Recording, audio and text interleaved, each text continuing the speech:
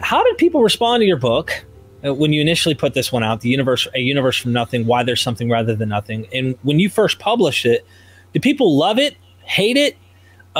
Is this because your research destroys the last bastion of God, as I've heard you say?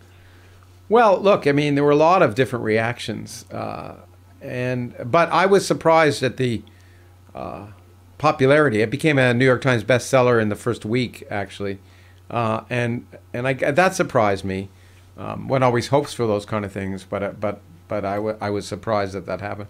I think the point is that people had been waiting for a long time for an argument. I mean, it is, you know, and I don't know if Richard Dawkins said this or I did, but it is the last bastion of religion. I mean, for a long time, religious arguments, you know, said, well, the existence of life is evidence of God, but then evolution demonstrated the diversity of life could come by natural means. And so the last question that seemed hard to answer is, how do you get this universe of 100 billion galaxies, each containing 100 billion stars, from nothing? Clearly you need some supernatural shenanigans.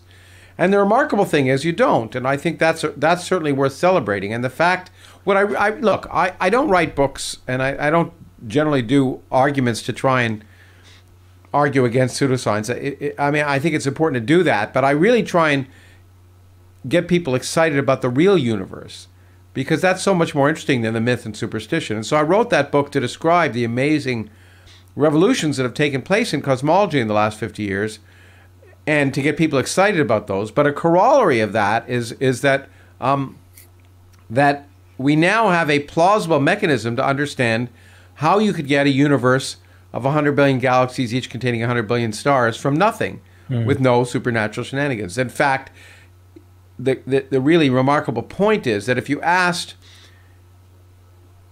what would a universe created from nothing by physical laws, quantum mechanics, etc., that lasted 4 billion years look like?